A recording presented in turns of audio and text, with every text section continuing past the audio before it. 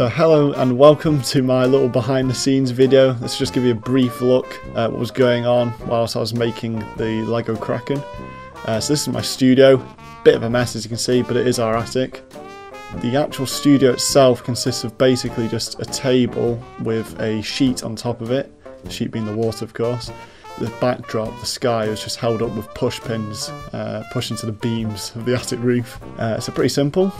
All the Lego I use is indeed sorted, at least most of it is. Each tray contains different types of pieces, which really helps when I need to build things on the go. It does get really hot in the attic during the summer, so I do have to have the windows open.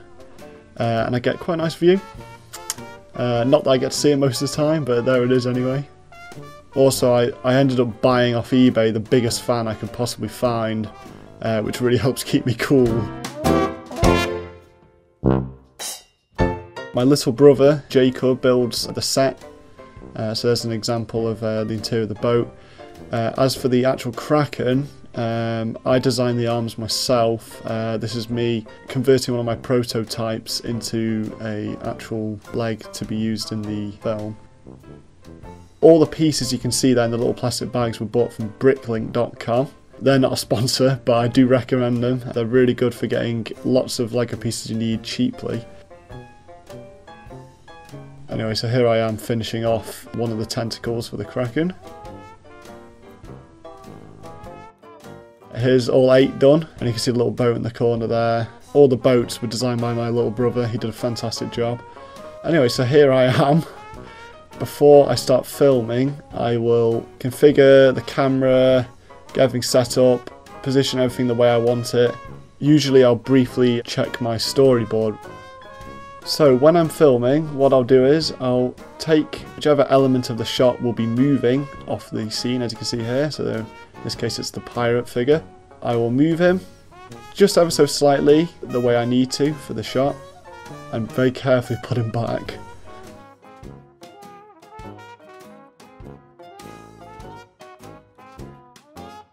Then I will compare the previous shot and just maybe adjust the set in case anything's moved which shouldn't have. And then I press this little button here and take the shot.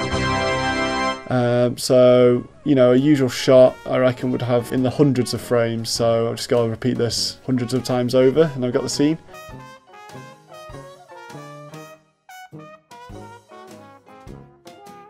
Here you can see how I used some bricks to support the arms. Whilst animating the arms, I'd add in bricks to make them go up and down and things.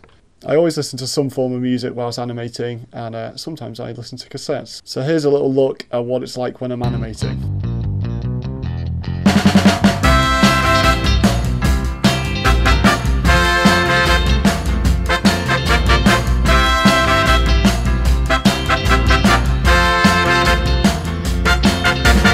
I don't know what it is that you first saw in me.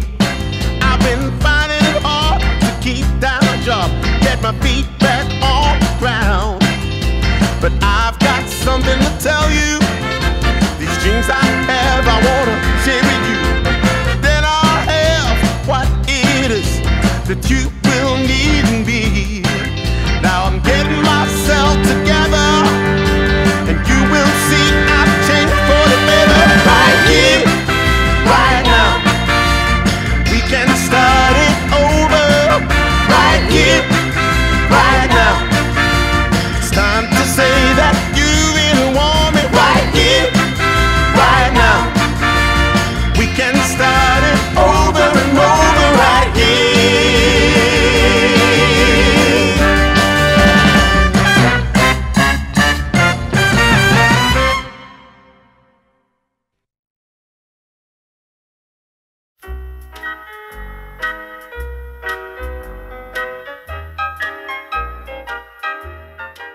So with the editing, basically I've got to string all the images together, make sure it's paced properly, and add in tons of sound effects.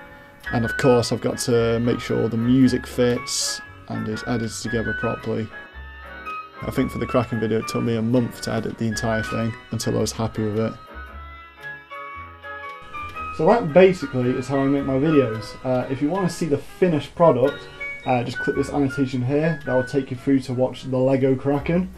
And if you click on the annotation to the right of that one, hopefully that will soon take you to my newest video, which will hopefully come out summer 2016.